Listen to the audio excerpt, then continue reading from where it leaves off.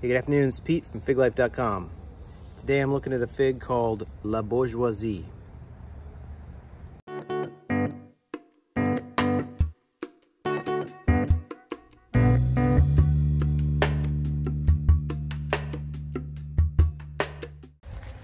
Right, let's go look at La Bourgeoise. This is a French fig. And I don't know too much about it, except that I did get figs off of it last year, and they were good. So this is a good tasting fig, I know that. It's in its second year, and as I mentioned, I got figs off of it last year, which was its first year, and it's been growing okay for me.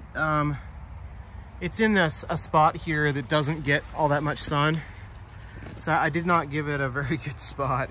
And I guess that was just luck of the draw. I didn't really do that intentionally, but it's still producing fruit for me. This is early September here in Northern Virginia, and gave a little bit of a head start, but like I mentioned, kind of grew in the shade a little bit here, so so maybe those two things kind of balanced out, I'm not sure. Anyway, let's go take a look at the fig. All right, here we go. So I think I'm feeling pretty good about this fig. I think it might be, this might be pretty good. It's got a kind of open eye, a little bit of an open eye, about medium size, and looks pretty good. Let me cut this thing open. All right, yeah, that's looking pretty good too.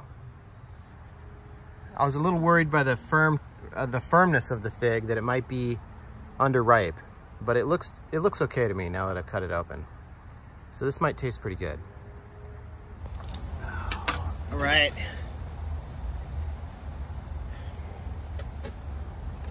Okay. Yeah, so as I mentioned, this I ate several of these last year. I didn't eat a lot. I had maybe, like, if I remember correctly, I think it was maybe like 3 or 4 of these last year that ripened, and but they tasted good. I remember that. So I'm looking forward to trying some more this year, and this will be my first one. All right, yeah, nice kind of strawberry-ish berry flavor. Kind of moderate sweetness. I think if I'd let it hang on the tree just a little bit longer, probably would have improved the flavor a little bit. But it's good. It's good. Like I said, I tried this last year. I remember it being really good. So I probably need to let the next one hang a little bit longer. But that's a good berry fig. The tree has never, of course, I didn't grow it in, I wasn't growing it in the best conditions, you know. It was kind of over in there in the shade in the back, and you know, so it's hard to evaluate, is this a slow grower? You know, does it not produce a lot of fruit? It's really not fair to judge that, you know, just based on where it's growing. But I can say it does have a good taste. And second year now I'm growing it, and that one was pretty good.